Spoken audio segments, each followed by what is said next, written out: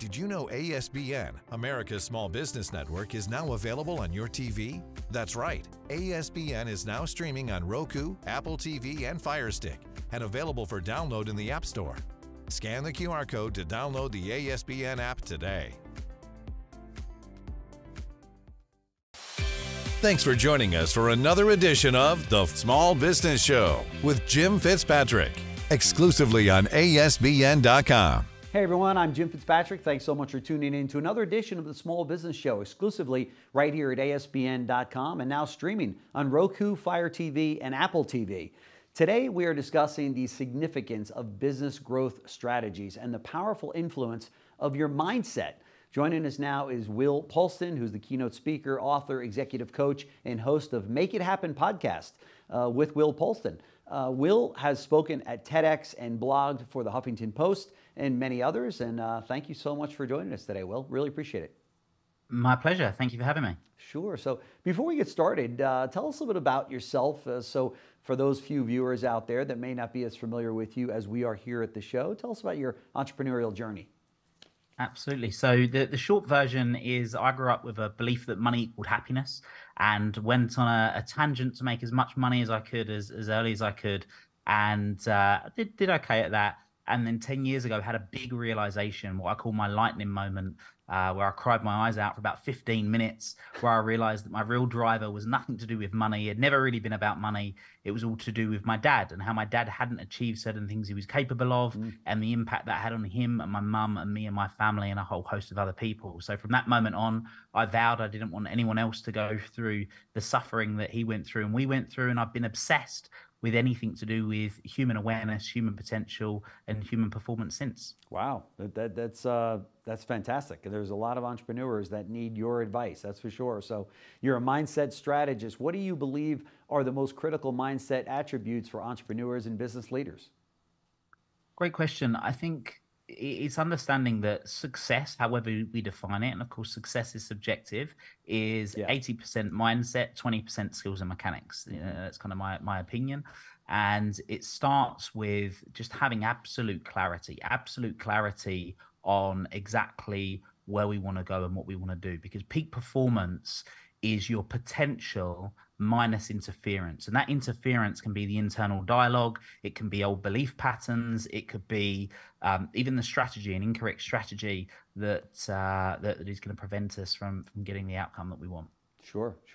Entrepreneurs often struggle with the imposter syndrome that we've heard so much about. How can entrepreneurs make changes in their mindset while dealing with this real issue?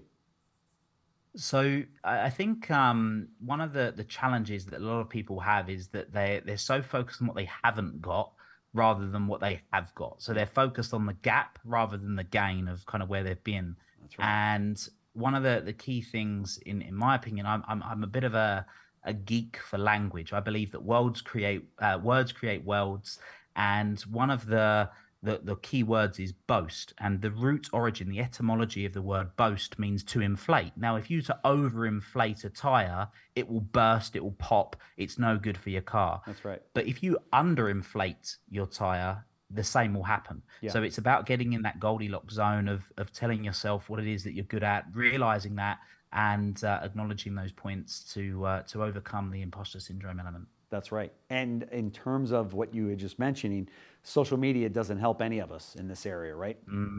Absolutely. Yeah. I think obviously we've all experienced it over the last sort of decade or so with the real rise of social media. It's so easy to compare somebody else's front of stage to your own behind the scenes. That's right. And that's what we tend to do. That's the biggest gap.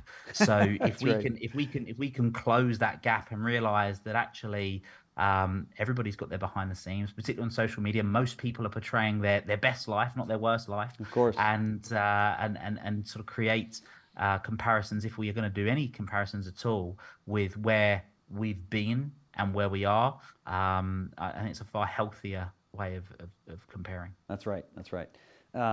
As a business strategist, what approach would you, or I should say, what advice would you have for businesses out there in an effort to help them scale and grow their business? I suppose the number one for me, and this is where it comes back to having absolute clarity, is knowing what you want. And what I mean by that is truly knowing what you want, not what you think you can get based on your current knowledge base, but what would you want if you had Aladdin's lamp, you know, if there was Aladdin's lamp. Which you happen to have one right there. Just there, yeah, and it's for sale. But no, if you had if you had Aladdin's lamp and there was no restrictions, what would you want? And starting with that as a place of where you want to go, rather than getting caught up in the tyranny of how. So many people think from a place of how I can get what I want based on my existing knowledge base, rather than what they want. Sure. That's a really, really wise place to start, and then building on that with thinking about who do I need rather than the how. Sure. So what new knowledge, what new people, what team can help make that happen, just Sure. as a headline. When you talk about that in terms of what you want, how far out do you go? Do you say, what do I want? Where do I want to end up in 20 years? Where do I want to end up in a year? What's your advice on that? So I experienced firsthand what I call when-then syndrome. Okay. So when I achieve X, then I'll be Y. You know, Okay. when I achieve this, then I'll be happy. When I achieve this, then I'll be complete, whatever that is. And it becomes a hamster wheel that a lot of people get on. And Yep. even if they've achieved what they want 4 or 5 times, then it becomes really unmotivating and unfulfilling. That's right. So I believe in creating something called a North Star, which is about having a goal in life that's so big you never achieve it. Why? Because then you can detach from the outcome and you can focus on the process instead. So pushing it right out to as far as you can possibly imagine, whatever that may be, and then working through that, because then that way, by focusing on the process, you can get your fulfillment every day on the process instead. Sure, sure. On the road to this goal, this North Star that you were speaking of, a lot of entrepreneurs have got, setbacks and maybe failures. I guess there's no such thing as a failure per se. I guess they're all at the very least a lesson. But there's a lot of entrepreneurs that deal with setbacks and challenges in business. What's your advice for them to stay on course and get up the next day and give it your all?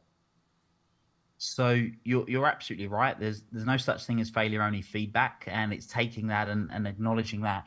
But I think one of the things that is worth noting, in my experience firsthand and with thousands of people, is that your lowest lows are directly correlated to your highest highs. So if you're going through a tough time at the moment, then it's just knowing that it's on the way, not in the way, and being able to work through that, focusing on where you're going and keeping focused on where you want to be, and applying the process of gratitude, getting truly grateful. And I don't mean grateful for the good stuff, but getting grateful for the bad stuff too, which is where the lessons come in, as you brightly mentioned. That's right. You can't be angry when you're grateful, right? It's difficult to do both of those things at the same time.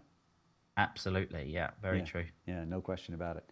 Will Polston, executive coach, author, speaker, podcast of Make It Happen with Will Polston. I suggest you all check it out. This is great advice.